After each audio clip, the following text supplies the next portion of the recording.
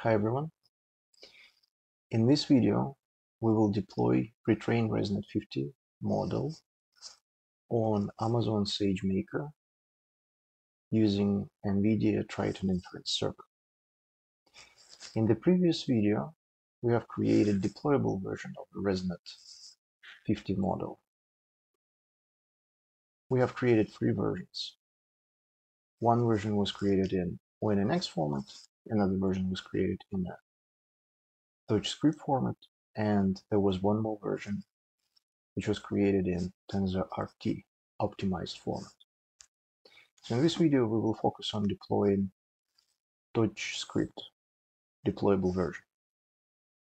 So the original code for this deployment can be found in AWS repository. We should go to Amazon SageMaker examples, then proceed to SageMaker Triton, go to ResNet50 folder, and here you should open Triton ResNet50 Jupyter notebook. And this notebook introduces all the necessary steps which has to be taken to deploy ResNet50 model using PyTorch script. For our deployment today, we will use another modified script, which has a little bit more straightforward flow and have some different ways of calling the endpoint from the one which is introduced in the original Amazon, and has a different ways of calling endpoint in comparison to the original AWS code. So you can find this code here at Yenoten, Nvidia Triton on SageMaker.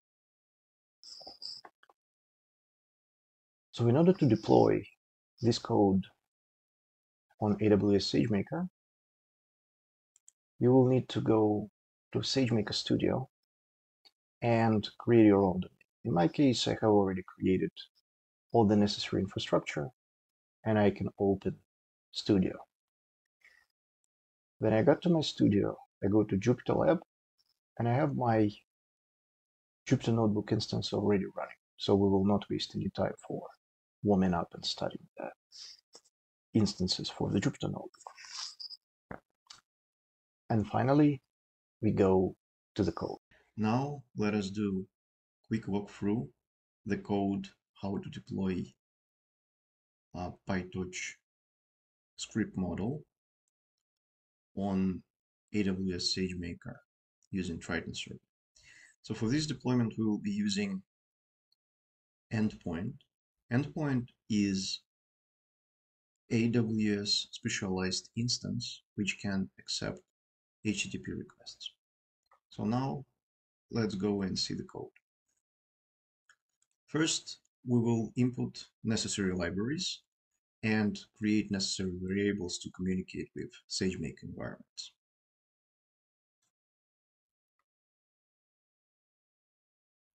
Next, we will define the map between the region we are operating and the ID of the container for Nvidia Triton Inference server in the corresponding region. These container images are located in Elastic Container Registry on AWS, and depending on the region these containers are invoked, they will have different IDs. So in my case, the region is US East 1, and I will create the URI for the container image, and this is our URI. Now let's go ahead and load the image, one of the ImageNet images. In this case, I will use DaisyB image. For this, I need NumPy library and Phi-AI library to operate with the image. Let me open the image. And here we will also create some helper function in order to preprocess the image and format it in the proper way so we can send this image into the endpoint as HTTP request. Here we need to consider how to prepare the model package for the Triton server. So once Triton server is up, it will deploy the model. So the model, in order to be properly deployed on the Triton server, should be packaged in a certain format. So we will need a directory which has the same name as a model, ResNet. And this directory should have the following structure. There should be folder 1, which represents the model version. And inside that folder 1, we will put model.pt, the deployable version of ResNet50 model. But in the root of a ResNet folder, we'll have to place a special configuration file for Triton server to properly communicate with the model. So let's go ahead and create Triton server pt ResNet/1 folder structure. And in the root of ResNet folder, there should be the configuration file. So this is the script for configuration file. Let's run this and save it inside the ResNet folder. And for the model file, let's upload the model which we have created in the previous video using Nvidia PyTorch Container. So this file is about 100 megabytes, so it will take some time to upload. I will jump to the moment then upload is completed.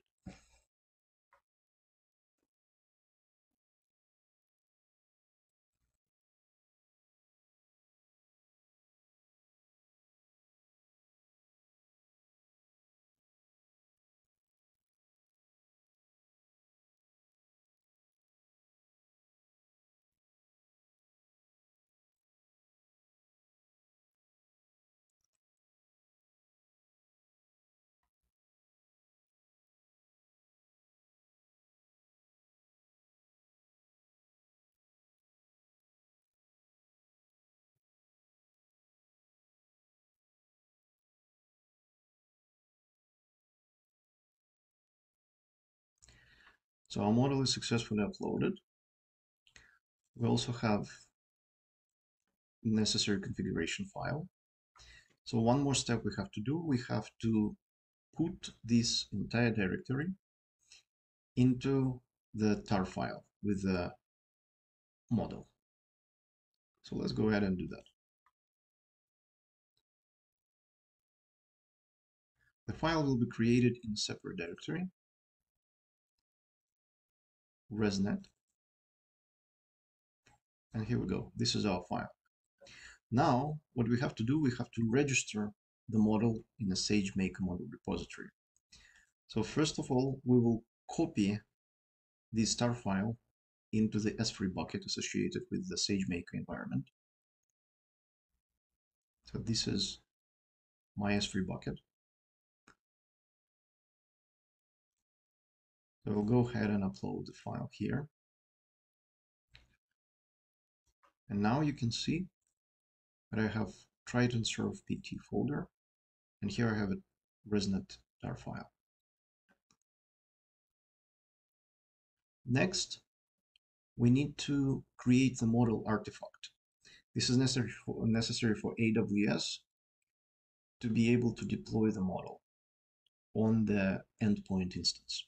This will include calling the Triton Inference server container, the model URI, which we have just created in S3, and the default name for the model will be ResNet.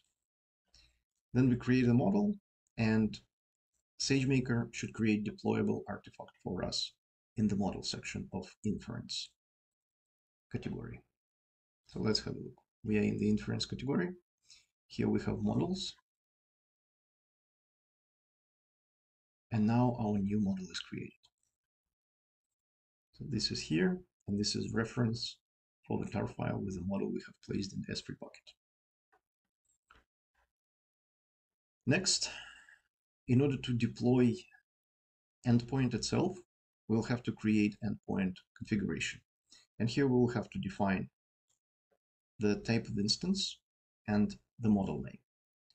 Other components and more detailed discussion of this configuration I will provide in the extended video. So let's go ahead and create endpoint configuration. And we can see in endpoint configuration that we do have a new configuration right now. And this configuration is connected to our model name. This is exactly our model name. And next, we will go ahead and create endpoint. So here, right now, we don't have any endpoints. Next, we deploy endpoint. First, we create endpoint name, and then we create endpoint by calling create endpoint method of SM client variable.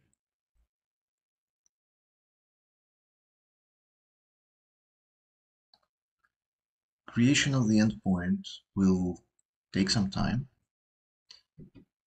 so I will jump into the moment that endpoint is created. In the meantime, it will be possible to monitor endpoint creation process. Finally, our endpoint has been created, so now we can go ahead and invoke it. For this purpose, we will use invoke endpoint method of runtime as some client variable. We will need endpoint name, content type, and the body of each HTTP request which should be sent to the endpoint. So in this case, the body will be sent in JSON format, and we will convert the payload. So the payload is the JSON object, which will contain the name of the input, the shape of the input, data type of the input, and data tag will have the image content. And in this case, we will provide image path to our daisyb.jpg image file. So let's go ahead and run this. And next, we will invoke the endpoint and get the response. So now let's have a look at the response. So response also comes in the form of JSON. So let's have a look how it is organized. We can see that our response dictionary is indeed a dictionary, which has multiple keys like model name, model version, outputs, and outputs contain list. So this list contains all the outputs corresponding to the inputs. So in this case, we had one input. So this list will have only one component. And that's why we will have to refer square bracket 0 to identify the index of the element in this list.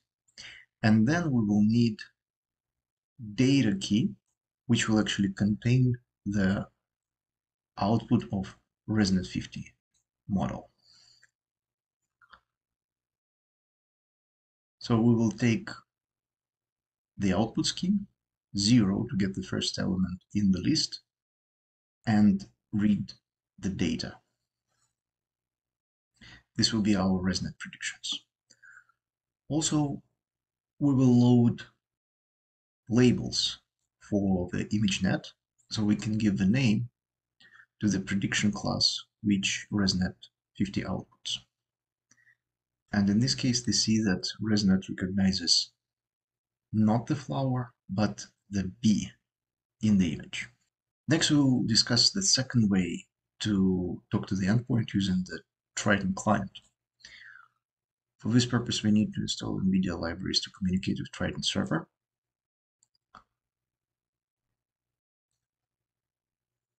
Since I have it already installed, I see that all requirements are satisfied. So next, we create a helper functions to generate request body of the HTTP request which should be sent to the endpoint and the header length. This will be needed to process the response. I will discuss this function in details in the detailed walkthrough video, so please check for the updates. But one thing I want to note immediately, in contrast to the previous method, then we were invoking endpoint directly using AWS methods. Here, we will convert data into binary format and send the data to inference server in the binary format. So let's go ahead and create these functions. So now let's go ahead and invoke the endpoint using the request body and header length prepared by the Triton client helper functions. Next, we will process the endpoint response and extract the ResNet predictions. So we'll also have the same predictions, but now we have to convert them into NumPy.